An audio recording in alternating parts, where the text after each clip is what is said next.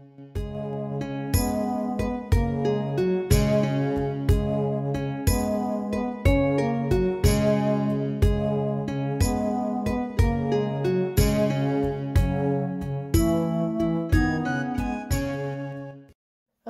my friend, sit beside me, grab a drink, and let me regale you with the legend of the river Conwy Afanc.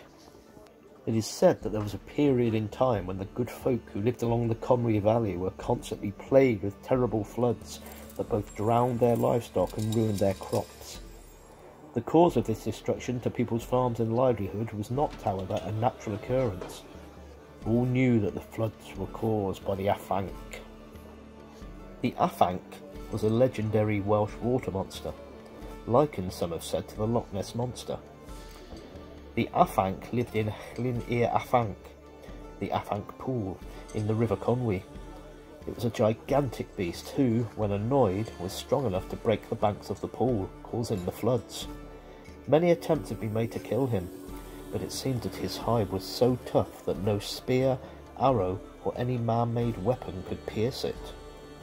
The wise men of the valley held a meeting and decided that if force wouldn't work, then the Afanc must somehow be enticed out of his pool and removed to a lake far away beyond the mountains, where he could cause no further trouble. The lake chosen to be the Afanc's new home was Llyn Las, under the dark imposing shadow of Mount Snowdon. Preparations started straight away. The finest blacksmith in the land forged the strong iron chains that would be required to bind and secure the Afanc, and they sent for Hugh Garden and his 2 long-horned oxen, the mightiest oxen in Wales, to come to Betsy Coed. One minor problem though: how to coax the Afanc out of this lake, bind him with chains, and then hitch him to the oxen.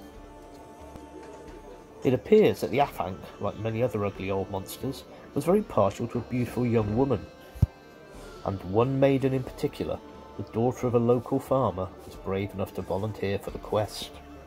The girl approached the Afanc's lake while her father and the rest of the men remained hidden a short distance away. Standing on the shore, she called softly to him. The waters began to heave and churn, and through it appeared the huge head of the monster. Although tempted to turn and run, the girl bravely stood her ground, and gazing fearlessly into the monster's green-black eyes, began to sing a gentle Welsh lullaby. Slowly, the massive, great body of the Afanc crawled out of the lake towards the girl. So sweet was the song that the Afanc's head slowly sank to the ground in slumber. The girl signalled to her father, and he and the rest of the men emerged from their hiding place and set about binding the Afanc with the forged iron chains. They had only just finished their task when the Afanc awoke, and with a roar of fury at being tricked, the monster slid back into the lake. Fortunately, the chains were long, and a few of the men had been quick enough to hitch them onto the mighty oxen. The oxen braced their muscles and began to pull. Slowly, the Afanc was dragged out of the water, but it took the strength of Hugh Garden's oxen and every available man to pull him onto the bank.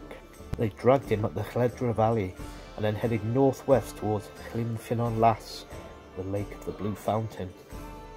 On the way up a steep mountain field, one of the oxen was pulling so hard that it lost an eye. It popped out with the strain, and the tears the oxen shed formed Pŵl Lligad I'r Ich, the pool of the ox's eye. Mighty oxen struggled on until they reached Llyn Las, close to the summit of Snowdon.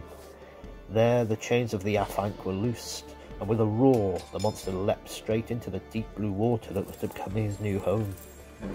Encased within the sturdy rock banks of the lake, he remains trapped forever. And there ends the legend of the River Conwy Afanc. I do hope you enjoyed the story, and if you did, could you please subscribe, like, and maybe leave a comment below. Hopefully I'll see you again soon, my friend, when maybe I can intrigue you once more with tales of the folklore, myths and legends of the British Isles.